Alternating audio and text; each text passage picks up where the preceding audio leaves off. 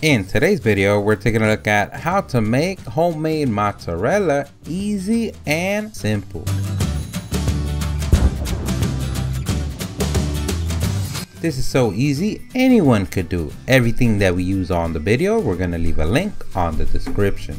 So you woke up today with cheese on your mind, but beyond that, you're thinking homemade. Don't worry, here at the StatUpBox team, we've got your back, and we'll get you ready to impress. So this is the time when you could finally tell your spouse, partner, family member, or friends, or even neighbors why you had that cow on the backyard all this time. And the first thing that you're gonna need is milk. And you wanna make sure it's not ultra pasteurized. And the more fat content, the better. And if you could get your hands on some milk straight from the source, some raw milk, or from the farmer's market, even better. You would have a higher cheese yield. And the next ingredient that we're gonna need is citric acid in powdered form. Our next ingredient is rennet, and you can find this in pill form or in liquid form.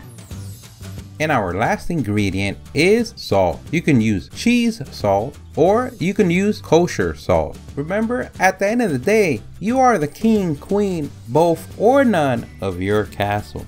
Now that we have the ingredients out the way, we can start the preparation. The first thing that we want to do is get a container and fill it with 1 cup of filtered water, non-chlorinated. And then we're going to add 1.5 teaspoons of citric acid, which is about 7.3 grams. And we want to make sure to mix it well until it dissolves. And this amount is per gallon of milk.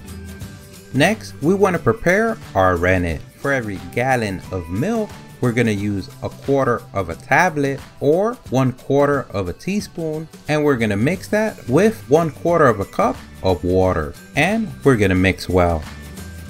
Once that's ready, we can go ahead to the stove with our cheese pot. And yes, you can tell everybody on the household that that's the new name for that pot. We go ahead and pour our solution on the pot. And right away, we go ahead and pour our gallon of milk. We go ahead and mix for a few seconds. Now we're ready to turn on the stove, and we do that to medium low. In our case, the number 3. And our goal temperature is 90 degrees Fahrenheit or about 32.2 Celsius. And once we reach that temperature, we want to go ahead and remove it from the stove. Now you're ready to pour your rennet solution, and you do this slowly, then in slow up and down movements we proceed to mix slowly for 30 seconds. Once we're done mixing, we're ready to place the lid on our cheese pot. And depending on your rennet solution's instructions, something that we usually don't read, we go ahead and let it rest from 5 minutes all the way up to 45 minutes. And now comes the moment of truth. Now you find out if that cow you've been having on your backyard was worth it, or if you're gonna have to face the music with your spouse, friend, or family member on the household. Today, someone has to go, and we all know it's not the cow. We go ahead and proceed to do the greatest test of all time, and that is to touch the custard and see if it's firm. Another signal you want to see is a clear separation from the pot. If you don't, you can go ahead and let it rest for a few more minutes. Now we're ready to take out our samurai sword. We want to go ahead and cut the curd in about 1-inch squares, and we want to make sure that the sword goes as deep as possible. And yes, that means do not go through the pot if you don't want to wage war with your spouse, partner, friend, family member, or roommate on the household. Now that we separated the battalion, we can go ahead and take this back to the stove. And our goal is to take the temperature to 110 degrees Fahrenheit or about 43.3 Celsius. And now you're gonna do the slowest thing you ever done in your life. It is moving those curds as slowly as you can. The whole goal is to stretch the curd in this jacuzzi action you prepared for them.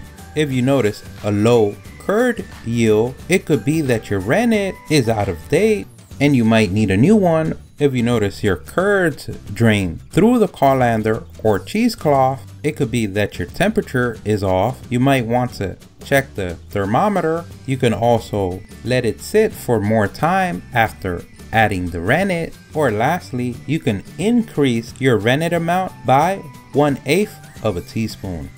Once we reach the temperature, we go ahead and remove it off the stove. We keep stirring in this slow action film that we're making inside the jacuzzi for about 2 to 3 minutes. And this is gonna firm up your cheese. You also have the option of doing this in the microwave. Give it a few seconds and remove the liquid every time you give it some time on the microwave.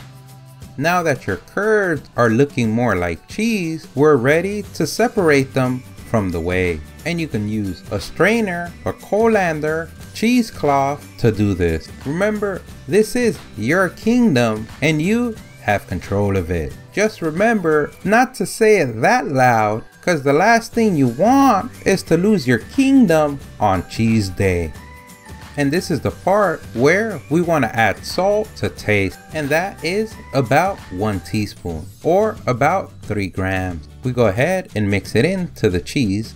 And our main goal in the strainer, colander, or cheesecloth is to remove as much whey that we can. So this is the time where you roll up your sleeves, show those muscles you've been hiding, and let the world have pleasure.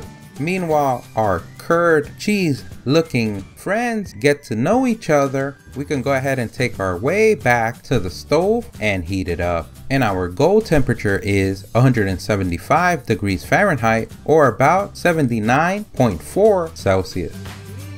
And meanwhile we wait for our temperature, we can go ahead and prepare an ice bath for our guests. And in that mixture, we're gonna go ahead and place a couple of tablespoons of our whey solution on the ice bath. And depending on the size of the balls that you want to make, we're gonna go ahead and take pieces from our curds that now are looking more like cheese and submerge them on the hot bath, and with hands of steel, stretch our cheese. You can also use 2 tongs to do this if your body and heat don't mix. And basically what we're doing is dunking the cheese for about a few seconds, bringing it up, kneading and stretching until we notice we have a smooth, silky consistency. The more you stretch it, the better. And if you don't like hot baths, this is something that you do in the microwave in 1 minute increments. Stretch the cheese and then place it back on the microwave until you get a smooth and silky consistency. Once you notice everything is smooth and silky, we can go ahead and make it a ball. I like to dunk it 1 more time before placing it on the ice bath. And we like to do that to shock them so they don't know what hit them. And you could choose to do a lot of small balls or do 1 big one. At the end of the day, you control the matrix and we're just living in your world. Once cool, you can enjoy right away or save it on the fridge for a later date. Now that you conquered the cheese world, you can go ahead and pat yourself on the back for a job well done. You've become a master and you can go ahead and keep that cow. Or if you don't have one, you can finally get one. Don't forget, if you liked the video, please give us a thumbs up. That really helps. If you have any questions, place them in the comment section below. Either someone in the StatUpBox team or someone in the YouTube community can help you out with an answer. Don't forget to subscribe, follow us on social media. Thank you for watching, and here's a link to our latest video.